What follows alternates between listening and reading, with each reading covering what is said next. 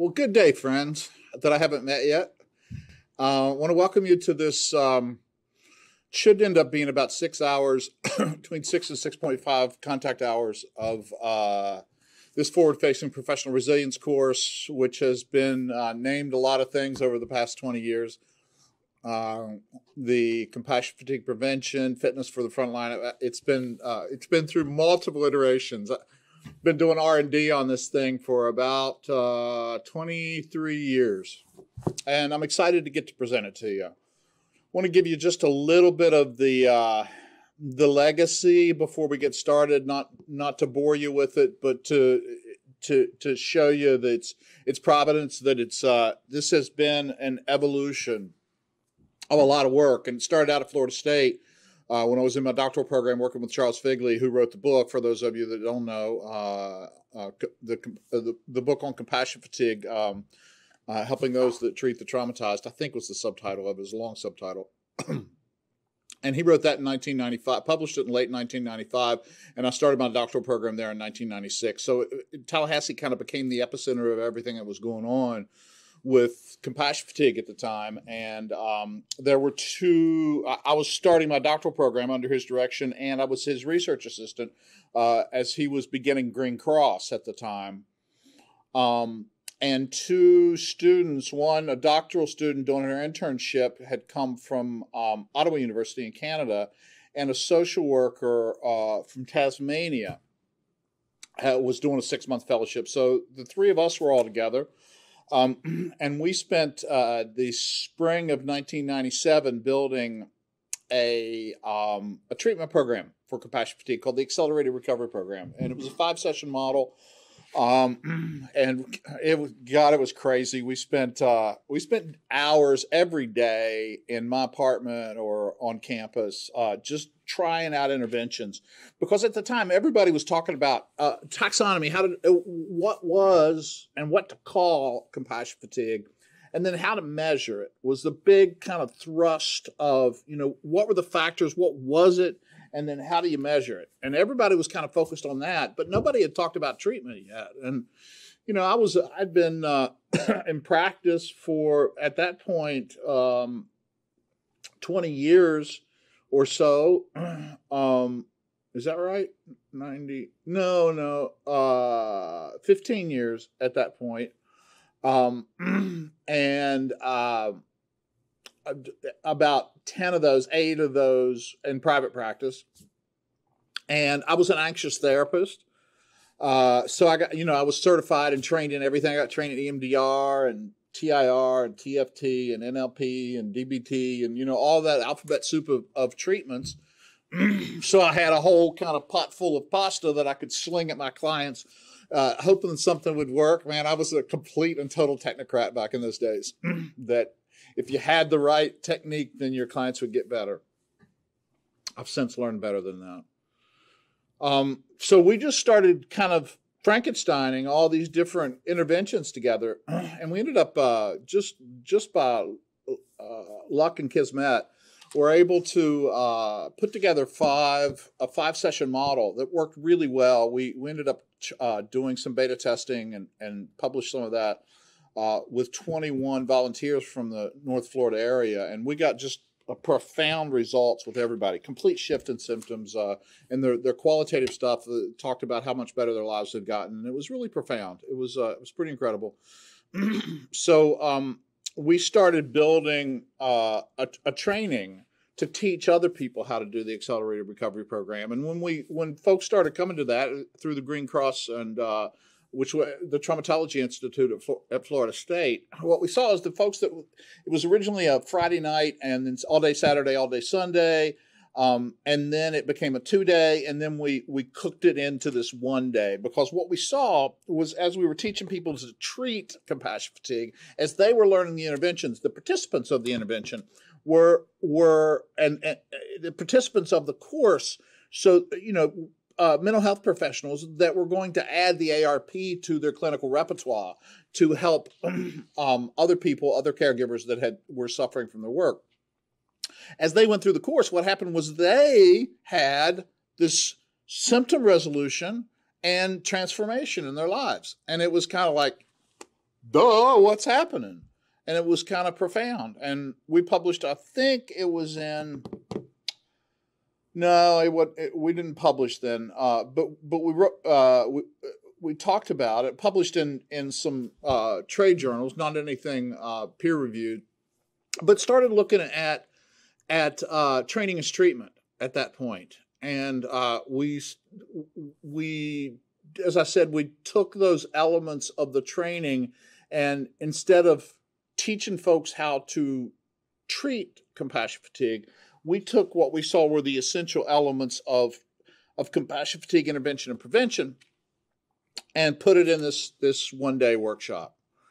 And I don't know, way over 100,000 people that I've done this one-day workshop with on 4 different continents and a bunch of different countries, and 1,000 times. I bet I've presented, maybe not 1,000, but 800. A lot of times I've presented this workshop, and here's one more, and I'm excited to get to do it.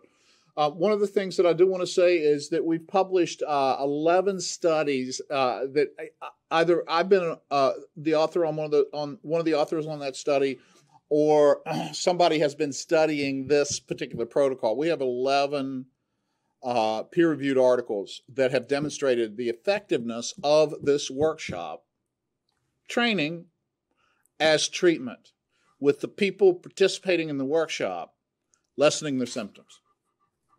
And there's been a few folks talk about that since then, but we really kind of looked at the first folks to have looked at that how do you take a CEU activity and turn that into something that ameliorates the symptoms that people are experiencing from their work or from their lives. And it's pretty cool. How do you get mental health professionals to do their work? You hang some CEUs on it.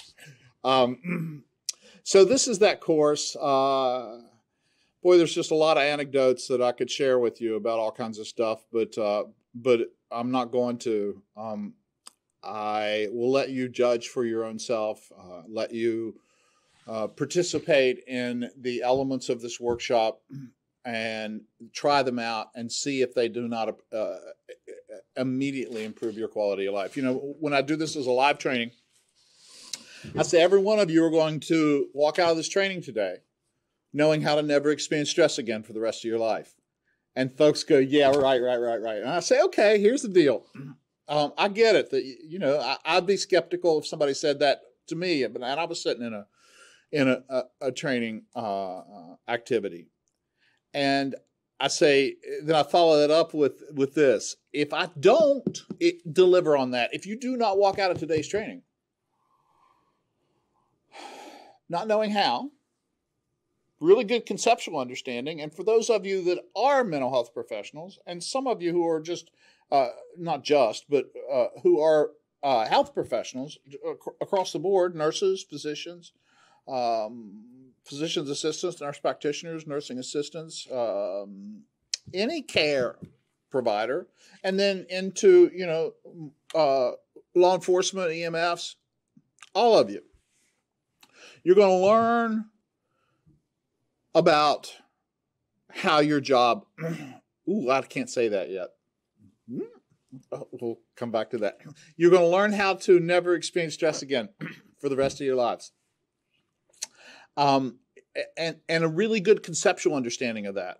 And what you'll find happening after this training, if you've not ever heard this material before, and the way I put it together, specifically, what a lot of folks find is that they end up, that it makes just so much simple sense that they find themselves using this information, this understanding as part of the way that they psychoeducate their clients, helping them to start to get that if you don't know what your autonomic nervous system is doing, you can't interrupt its activity. And so you got to start learning about the way your autonomic nervous system is functioning as you go through your day and learn how to intervene with it. But you're also going to have a felt sense. Feel what it feels like to be in a body that is relaxed and comfortable and is not experiencing symptoms of stress. And then it's just about practicing it from then onward. And what I do at the end of every one of these, every time I teach this material, sometime in the afternoon, towards the end of the day, I say, so how many of you are leaving today's training knowing how to never experience stress again for the rest of your lives? And what happens is folks go, yeah, okay.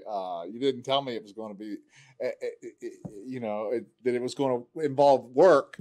Well, it does. It does involve work. It's pretty easy work, but it does involve you doing different things and changing the way that you manage yourself in situations. But for those of you who have suffered for years from your work, it's a pretty low tax for you to get to work for the rest of your life in this field and not suffer from it.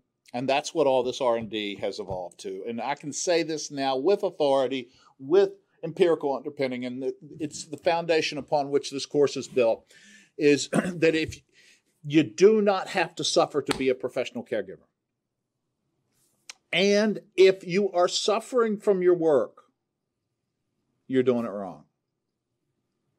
And I can say that with authority because for thousands of people, I have helped them craft navigational pathways through their work that they do not suffer, and they rekindle mission, and they're excited about going to work, and they have joy and compassion, satisfaction. And, that's what I hope happens for you guys that are watching this. Enough of preamble. I'll get into the work now. That all of that R&D has kind of culminated, at least, the end point of that right now. There's a bunch more that's going to evolve from here, but where we are now is that Jim and I, Jim Dietz is he just retired this past year, 35-year emergency physician with, I think, 18 of those being medical director at a large hospital, the emergency department. And he was a partner with what was called CEP America at the time, has changed their name to Vituity, a large practice of physicians on the West Coast, but they run ERs all over the country. And different parts. It used to be just emergency physicians. Now they do psychiatry and hospitalists and a bunch of different things. But a lot of docs in that practice, a total of about 5,000 practitioners. I think there's about 3,000 docs and mid-levels, nurse practitioners and PAs, and then a smattering of other folks. And we spent 10 years developing this material for physicians. And one of the things that I learned, that we learned early on, was that physicians could not hear this from a mental health professional. So I had to train some of the physicians that were part of we call it the Emergency Medicine Resiliency Project, that were I trained them to be facilitators and co-facilitators of this material. And Jim was the coordinator of that project. And we did that for 10 years, and then the project closed, and we decided that we wanted to kind of leave a legacy of this material, and we published this book. And it's I don't know when you'll be watching this, but it's now June of 2020, and we published this in January of this year. And the cool thing about this text is it just follows this workshop. It's just a deeper dive into everything associated with this workshop. So if you want to, if anything in this workshop, as you're watching this video, is intriguing for you, I would invite you to access this book, and it goes much deeper into the stuff that, for some of the stuff, just so I can get this all in a 6-hour process, I'll be kind of glossing over. Also want to, this is my contact information, and it is in your manual. You should have a PDF associated with this course. If for whatever reason, however it is that you're getting your hands on this course, you do not have the PDF manual for this course, then email me, and I will happily get you a copy of that. Be glad to send that to you. My contact information is here. It's my mailing address. This is probably the best email for me, j.eric.gentry.phd@gmail. And this is my new website, forwardfacing.com, so you can access me and some of the materials associated with this course as we build that website over the next year. I've just really started it. I used to have Compassion Unlimited, but I'm evolving everything under the kind of rubric of forward facing. you noticed that was trademarked. That I trademarked forward facing, and I'll talk to you later today about what the forward facing process is. And then I am just in the process of acquiring service marks to be able to register and allow people to use forward-facing processes. And I have that as both facilitators for this course. I have a training program I have facilitators for clinicians programs for clinicians to be able to use the forward-facing accelerated recovery program for treatment, and for clinicians and non-clinical folks to do consulting in leadership and professional development using these principles. So if that's intriguing for anybody, you're welcome to contact me. But mostly what I want to do is to make you aware that I've got lots of free goodies, videos,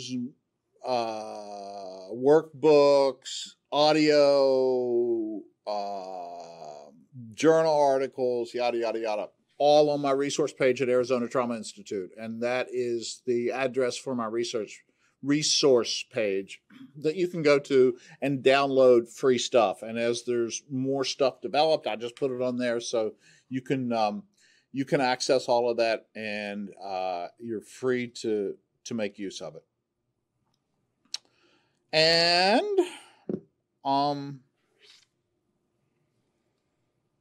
the other preamble-y thing I want to say is this.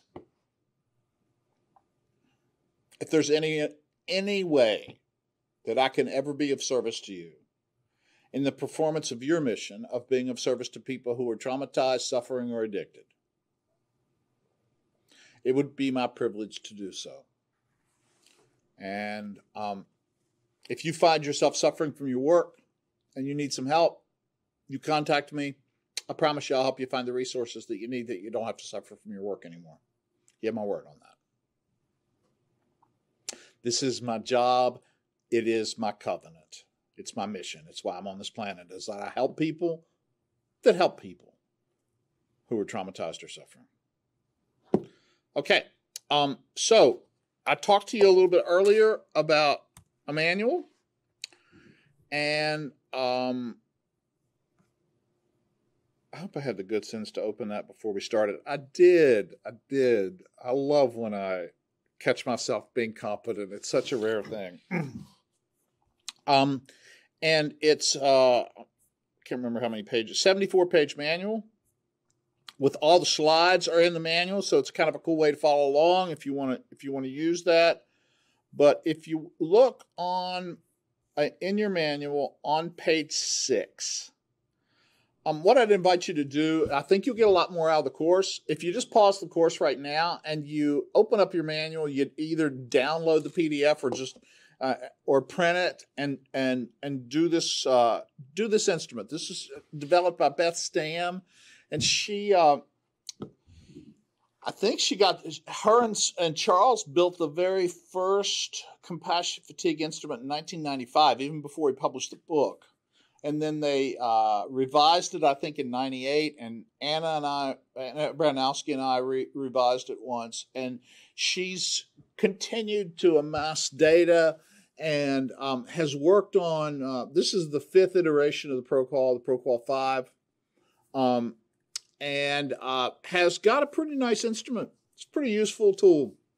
And I invite you to take it, because what it does is it not only is it a good self-assessment, it kind of lets you look into and start to see the two primary factors that produce compassion fatigue, and that's secondary traumatic stress and burnout.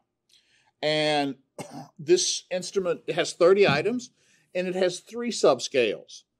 The 2 previous ones that I said, secondary traumatic stress, burnout, and compassion satisfaction.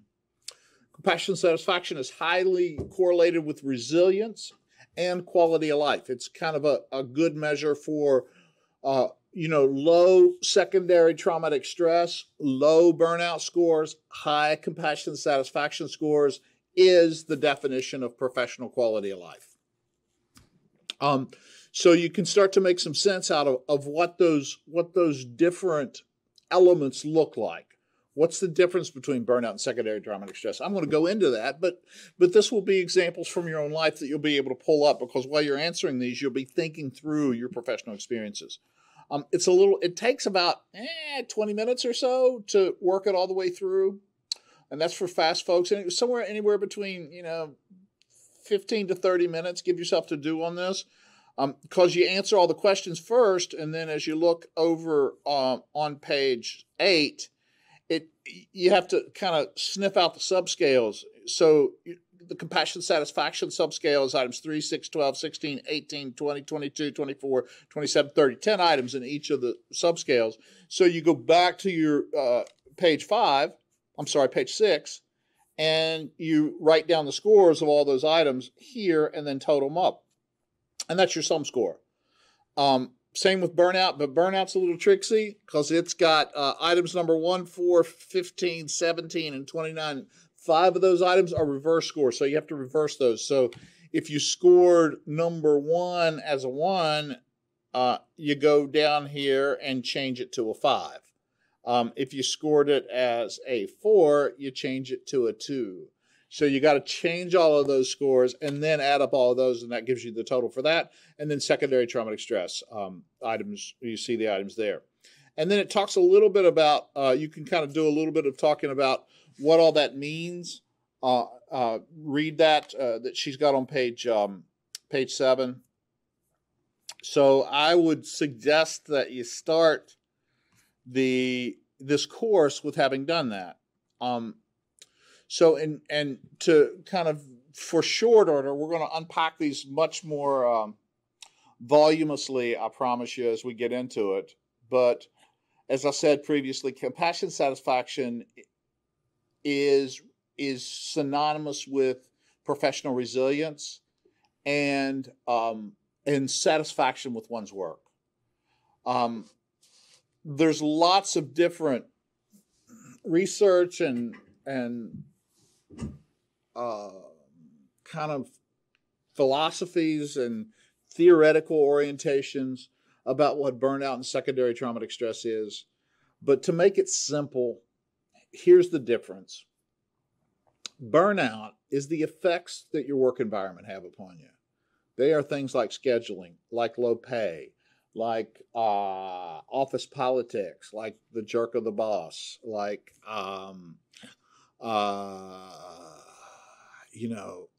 workplace violence, all of those pieces of the scheduling that are environmentally kind of part of what you encounter as you navigate through your day at work. Whereas secondary traumatic stress are the effects that come from interacting with people who are traumatized or suffering, or their immediate family members or friends. So it's being among people who are hurting and hearing those stories, witnessing their wounds, tending to their wounds, both physical and psychiatric, psychological, emotional. Being in that role of absorbing a lot of pain and trauma. And those two, burnout and secondary traumatic stress, come together. The effects of both of those individually, and then the synergistic effect they have upon each other, is what compassion fatigue is. Bada bing, bada boom. So during, when I do the workshop live, we started out, I do a little preamble, but not as long as I've done with you guys. And I pass out index cards. And I have them write down on the index cards 3 negative effects from your work as a professional caregiver. And only 3. Some of you could come up with a whole litany of them. And those usually end up being stuff like, fatigue, irritation, irritable, relational problems, overeating, overspending, drinking, and somatic stuff, headache, gastrointestinal distress. But those are kind of the common ones. And I give them 90 seconds or so to write that down. And I always do it with the audience, sharing that process with them. And then what I say is, okay, now what I'm going to ask you to do is to take those cards and hold them here at about chin height. And I want you to get up and we're going to walk around the room, and I want you to allow others to bear witness to what you have written on your cards, while you allow others to bear witness to what you've written on your cards. And you can see folks' eyes get pretty big. And I say, I've softened in my old age. I used to just not give folks a choice. I just kind of put those demand characteristics on it. But now I say, that anybody that does not want to participate there's no coercion on this activity. Please feel free to sit comfortably where you are. But those of you who are willing to participate, please all rise. And there's a chuckle with that. And we move around the room, and you can see folks that are pretty anxious about doing it, and they're looking around the room. And what I start seeing is 2 minutes, 3 minutes is all I take to do that. But as they start going around the room, here's what you start seeing. Is that there starts being all these nodding heads in the room. And it becomes, it's silent at first, but by the end of 3 minutes there's conversation and folks are connecting, and the mood's really changed in those 3 minutes. And folks come back together, I ring my little bell, and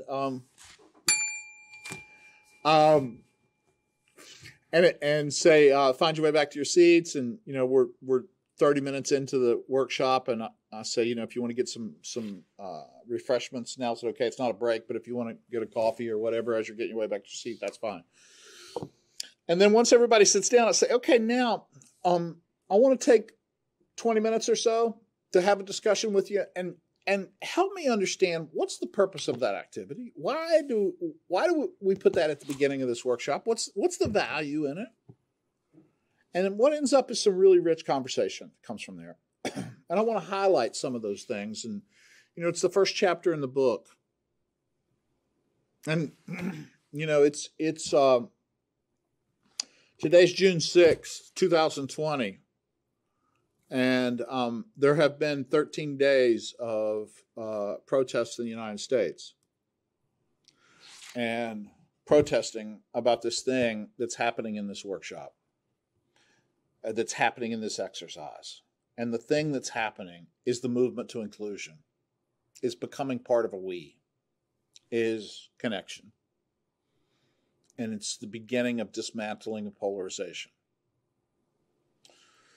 And it ends up being essential for the resolution of compassion fatigue, for the resolution of toxic environments, is that you got to start to dismantle polarity and help folks to begin to value inclusion instead of separation, instead of polarization.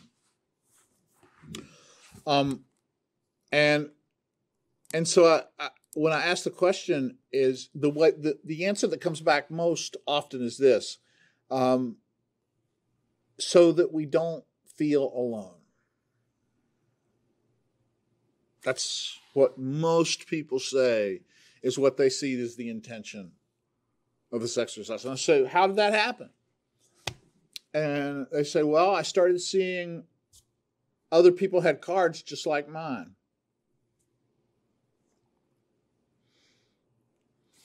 And why is that valuable? What's happening when the folks are going around the room and they're looking at cards and they're starting to nod their head? And I, usually as an adjunct to that, I say, did you notice that there was a shift in your anxiety level throughout this exercise from the beginning of when you started it till the end when I rang the bell? 3 minutes. Did your level of anxiety change of being nervous or being uncomfortable with the exercise? And most folks say yes. And I say, well, did it go up or did it go down? It went down. Well, what do you account for? What did this 3 minutes do? How did it lower the anxiety level, other than the 6 calories that you burned walking around the room, which would have not been sufficient enough to lower your anxiety? Something else must be going on. What is it? And some intrepid folks get the answer to that. But I just want to tell you what it is for most people, is that we've grown up in environments of professional caregiving that are dangerous. And I want to put that in quotes. They're not really, but they're perceived as threatening because of all the painful learning we've had at the hands of evaluation. And, what happens because of all of our learning and how, our schools were competitive, work was competitive to get the job, that what we've learned from our training is that we, especially, mental health and other health professionals, we should be okay. And that if we're not, something's wrong with us. And if something's wrong with us, then we are diminished in our competency. And we can't let anybody see that. So that what happens is the more symptomatic that I get, the more that I begin to suffer from my work, the more perceivedly threatening are my peers. And what starts happening with folks is that they become more insular and more isolatory. They are less engaged in genuine peer-to-peer interventions. And that's what we've learned, especially with physicians. Peer support with physicians is more powerful as a lowering stress levels than is vacation. It is one of the most potent aspects of professional resilience, is the ability to have and utilize a support network. But what happens to people who are in toxic environments and they get sick from that toxicity, which everybody does to some degree. And I say, how we know that? How many blank cards did you see? And everybody chuckles like there were no blank cards. Every one of you had some effects. But the problem is that the more you're in a toxic environment, the more that you compare your insides with other people's outsides. You're starting to suffer some pain. You're beginning to be in discomfort and more and more of the day. But you look at everybody else and it looks like that they're just doing fine.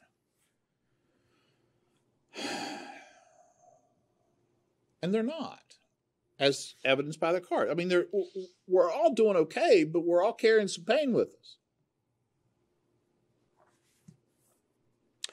And what happened was that the threat of somebody seeing you during this exercise, the threat of somebody seeing you as less than perfect, seeing you flawed, seeing you with imperfect, just diminished significantly as a threat because of the vulnerability sharing of others.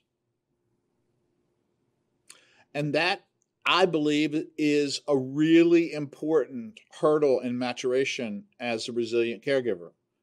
Those folks that are conscripted either because of their developmental experiences or other developmental experiences in their early childhood, developmental experiences as a professional, i.e. a lot of physicians, that they just can't allow somebody to see them as being flawed because it's so terrifying. And that's what all their training programs taught them, to not exhibit that part of themselves. So they become more and more, they become strong like oak, not strong like palm. That they're strong and brittle instead of strong and resilient. And you see a lot of people that use that way of coping, that when things get bad, that they snap, that they are explosive, that they keep the lid on and then they're explosive. And that's not resilience.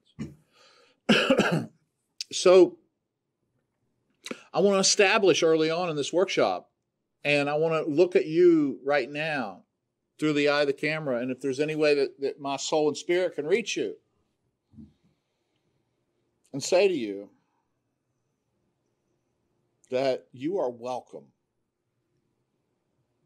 here and in your workplace. No matter what, you've earned the right to be there. And that no matter what you're challenged with, your worth is not diminished. Your worth is not diminished. No matter how much that you're carrying with you, whether that is cancer or depression, you're still a viable caregiver as a member of this guild, this fellowship of caregivers. And that's what happens to people who become more and more symptomatic, is they more and more believe that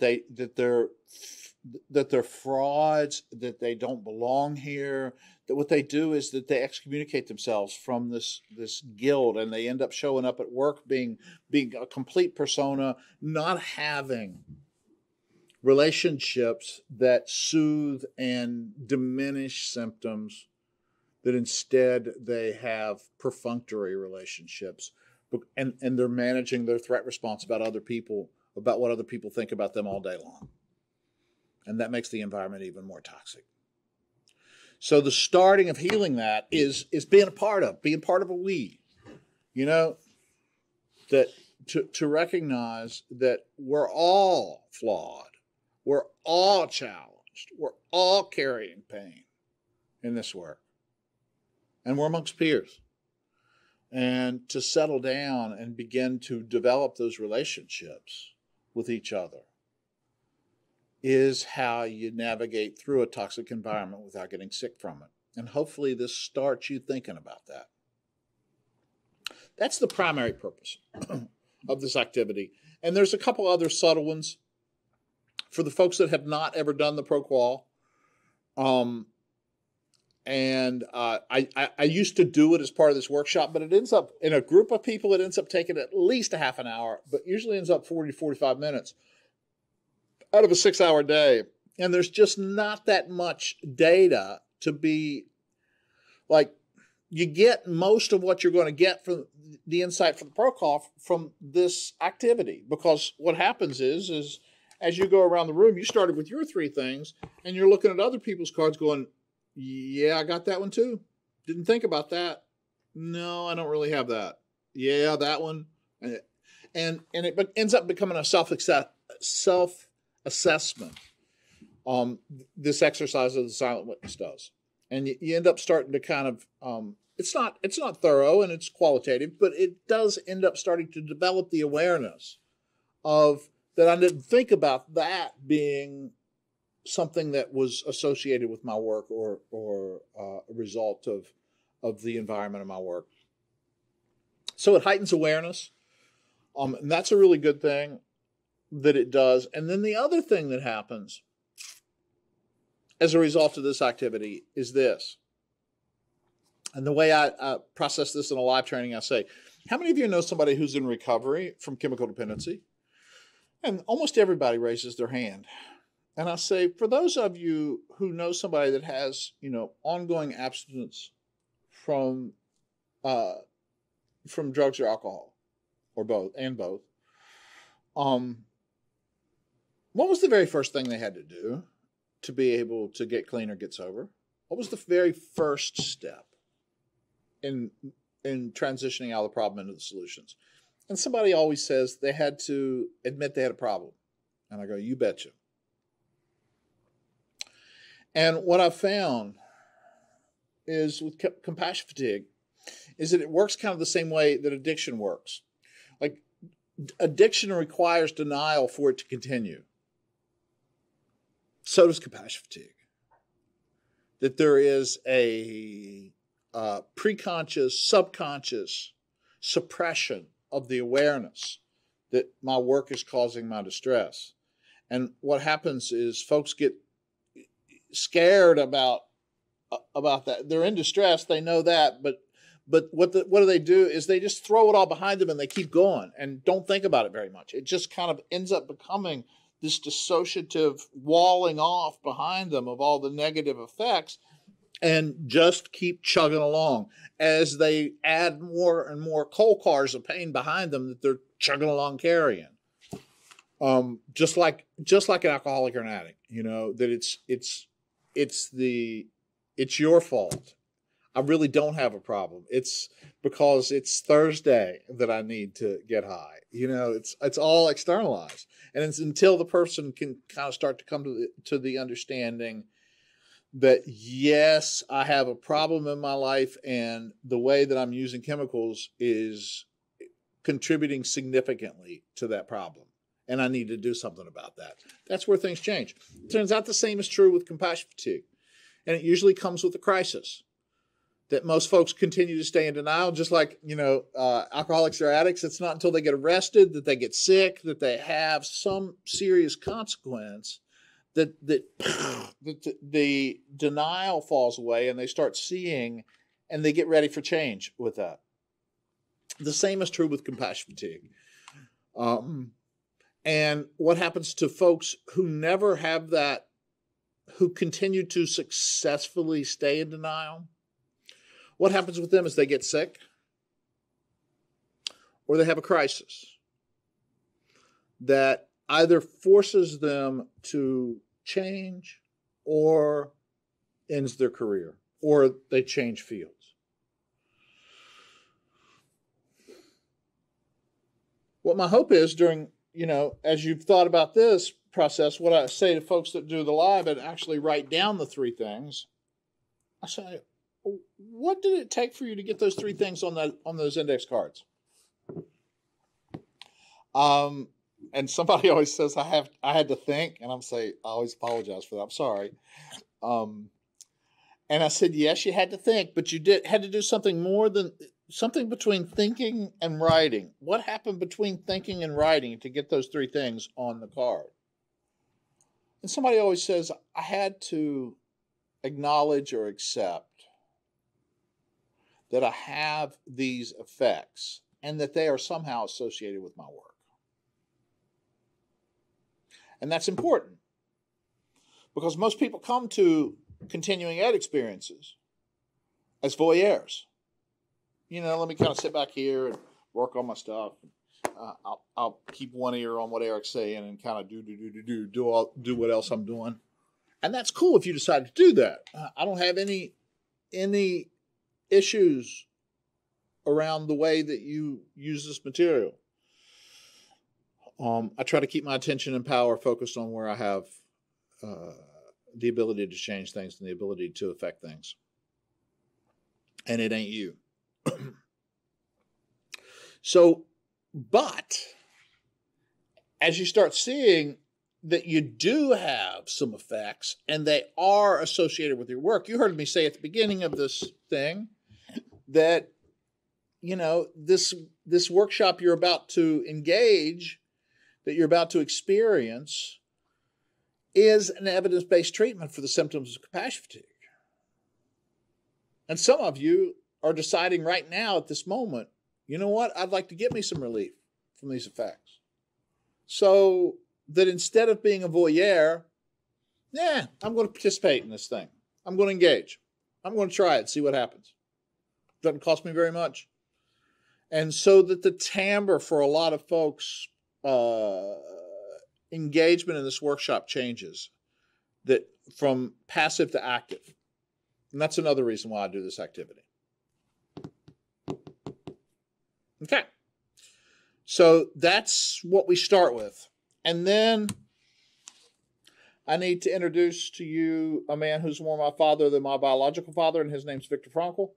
If you've not ever heard of him, then Man's Search for Meaning is a required reading if you're in any helping activity. It just is. And Viktor and his work is at the cornerstone of this course. It's at the cornerstone of forward-facing work. Everything I do is standing on the shoulders of Viktor Frankl. And hopefully his spirit is infused here with me today as I present this material to you. And for those of you not familiar with Viktor Frankl, he was a neurologist in Vienna who was captured by the SS. He and his wife were captured by the SS in 1941, and spent the next 3.5 years interned in several different Nazi prison and death camps. Most of the time in the Auschwitz system, where he was starved, tortured without clothing during the Poland winters, where he was forced at gunpoint to perform atrocities on his friends because he was a physician, and where he watched thousands of people die. And when I do a trauma training, I ask, so what do you think Victor's quality of life was while he was in Auschwitz?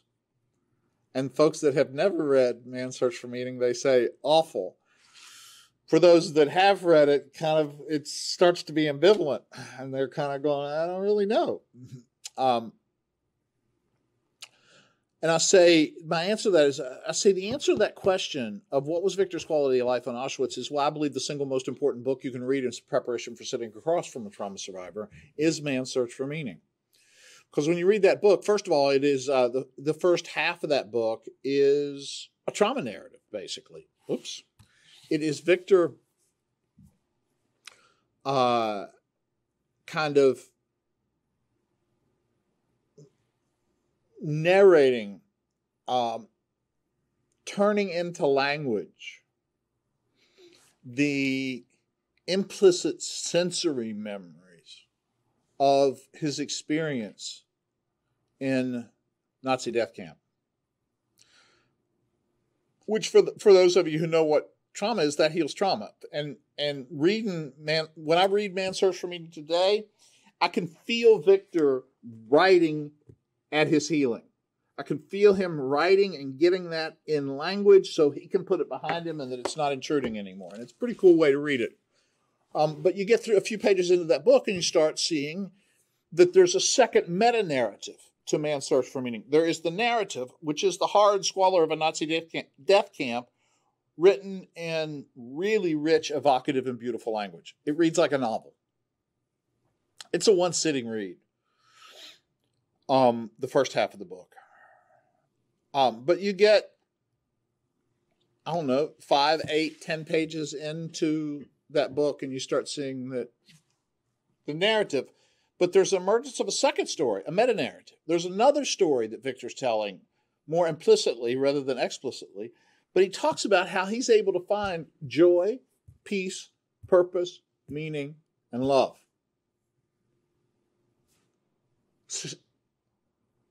Moves me. Consistently restores himself back to those states. He said, when we can no longer control the world, we're left with controlling ourselves, managing ourselves. We can no longer change the world, is what the quote. Then we are left with changing ourselves. And that's what Victor did. He asserted energy and focus where he had power, and that was within himself. Joy, peace, purpose, meaning, and love in a Nazi death camp. And that never ceases to move me every time I share this. And it's hundreds of times each year in front of audiences that I tear up and I am moved by that. It's profound.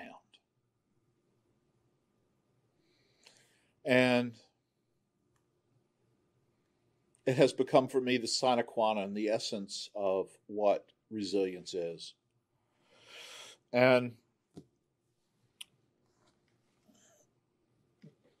it's made a huge impact on my career. It has made me much more courageous, much more resilient, and it's taught me that a good life is available to every single person I ever work with, no matter what their affliction is, no matter how bad they had it, no matter how many limbs they've lost in combat, no matter what disease they have, no matter what. As I sit across from them as a change agent, as I am help them to take their attention and energy away from that which is out of their control and help them to focus their attention and energy on where they have power, we can find anybody alive, joy, peace, purpose, meaning, and love, no matter how bad their situation is. And if you've got regular experiences with joy, peace, purpose, meaning, and love, you have some degree of quality of life. Thank you, Victor, for that gift. Because my hope no longer blows out and extinguishes when I work from those people that life has hurt the most. It enkindles more brightly because they have already survived incredible odds to be here.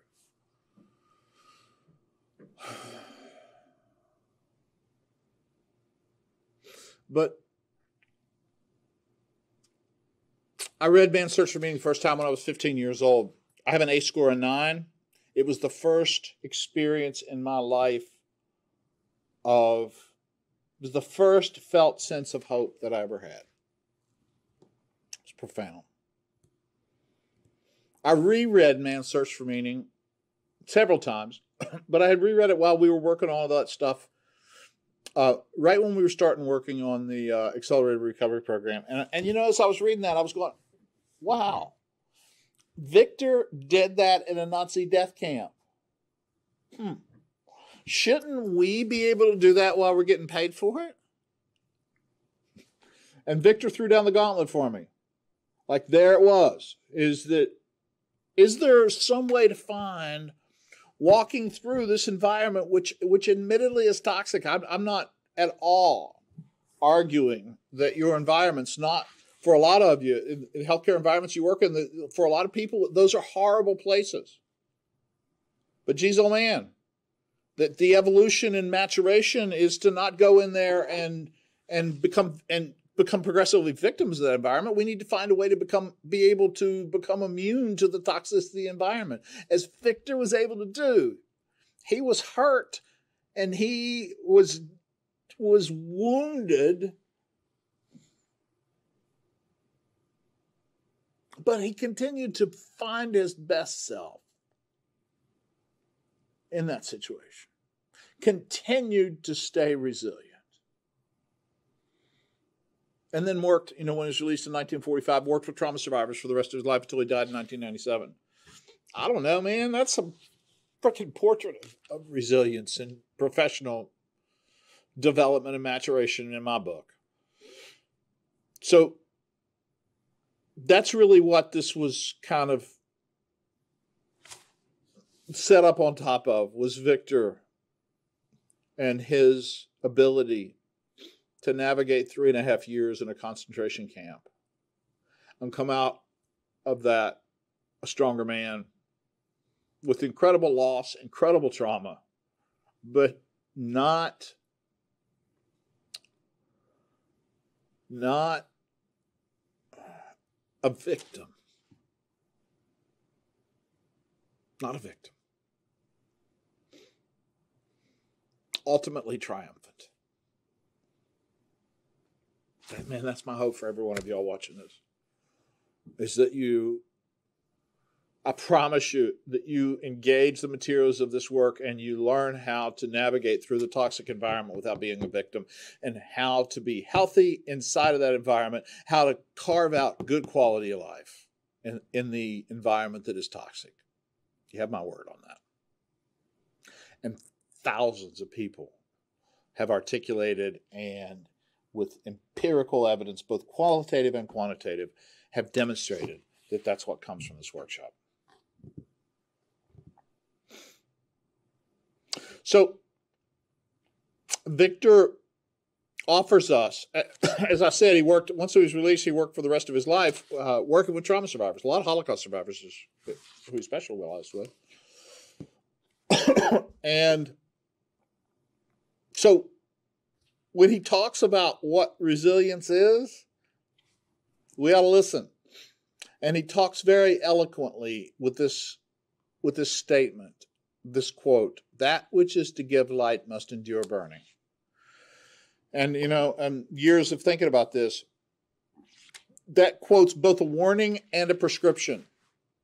It's a warning of what our environment is, and it is a prescription of how to be healthy in that environment. I'm going to deal with the prescription at the end of this training, but I want to deal with the warning right now. It's always interesting when we've done this in a training full of docs, I ask this question when we get to the slide. I say, how many of you in this room have chosen to be givers of light? And you look at docs and they all sit there like this. Profound for me that they've spent $500,000 8 years of their lives in training and how many years in practice. And that their environment is so toxic that they're too ashamed to admit in the context of their peers that the reason why they're in medicine is to be a healer, to be a giver of light. That's kind of profound. It's sad for me. So I shame them a little bit and tell them that. I think that there are a lot of docs that are in it for the money, and God bless them. It's a way to, it's a pro-social way to be able to make money. But I don't think the majority of docs are in medicine to make money. I think most of them have an ethos and a mission of care and healing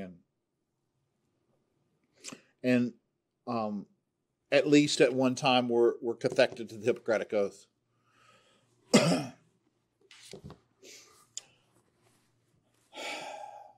So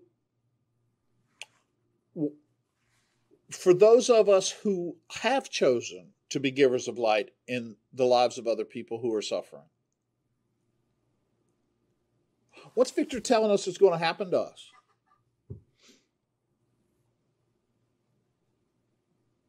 Not that we could burn or that we might burn. He's telling us that we're going to burn.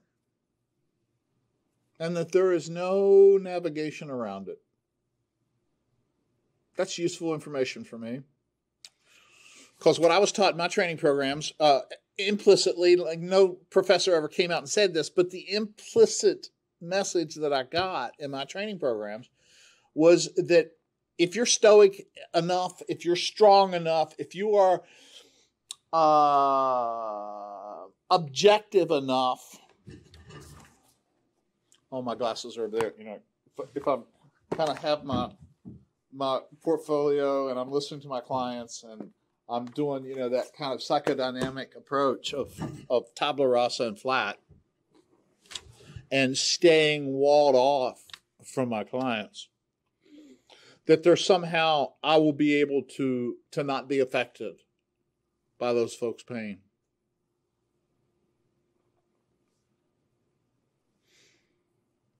And what Victor is saying is that's a lie. And that was refreshing for me to get that.